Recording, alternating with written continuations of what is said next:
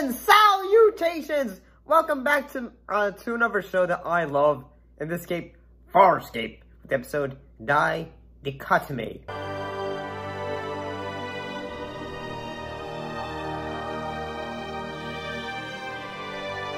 So what happened in this episode? Well, Crichton's, his sanity is slowly going from not great to oh no. And it in a way, puts the crew in danger. It leads to the greatest tragedy of all. I gotta say, this episode kind of reminds me of, I one time said that I think the Look at the Princess storyline remind me of, Return of the, like a Star Wars storyline. This one felt like a Star Wars storyline in that, slowly as the story went on, John became everything that he was, wasn't.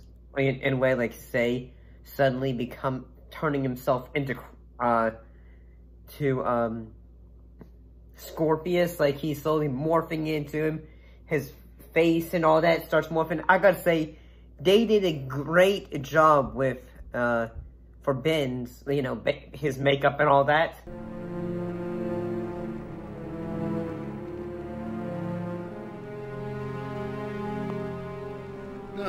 Crichton, a word, if I may. Not now, Rigel. Now works for me, so if you haven't chosen a bauble Rigel, yet... shut up!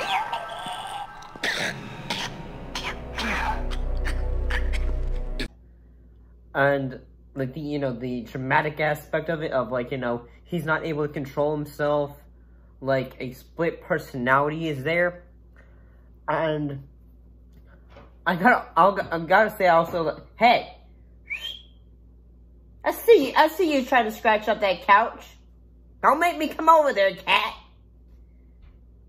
You heard your father. You heard me. Sorry about that. Yeah, where was I at? Oh, yes, in the episode, say there's a doctor, two doctors who basically, one that has, this weird face thing, and she goes, say, we shall now take off the cube, the thing out of your head. And it's eventually revealed that she is actually the doctor who did doctor work for Scorpius. And oh my gosh, that is such a cliffhanger, because John had all his memories removed. So as his memories removed, his dialogue was gobbledygook. But one of the most I feel like saying when he said the tragedy of this episode is John had accidentally caused the death of Erin, and that she was trying to help John, but he was taken over by the Harvey side when he was turned into Scorpius. So he is, in a way, she ends up Erin ends up falling into a frozen lake. I don't have any options. Baby, you're not gonna die like this. You're not gonna die like this. I hope you meant what you said in the neural cluster.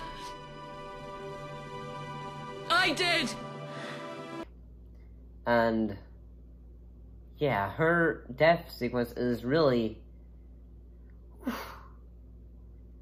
But I gotta say, as a fan of this show, I really like it. But at the same time, I'm gonna say this. We all know, as a viewer, yeah, I know, when this show probably came out, it was probably shocking, but at the same time, we probably realized, this isn't the end of the series. There's probably many more episodes saying, hey, Erin is alive, because, we can't just let one of our, top characters just, get axed off. But I really like this episode. It does a lot of creative things. The acting from the cast and crew was really good.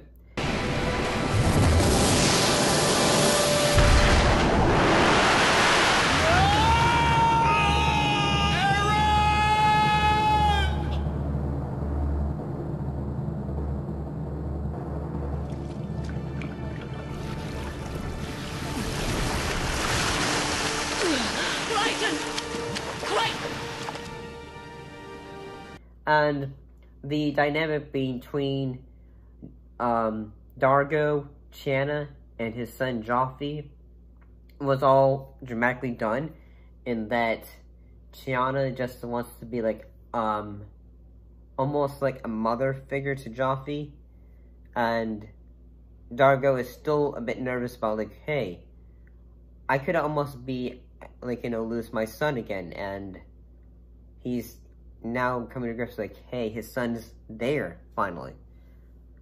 But overall, I thought this episode was pretty good.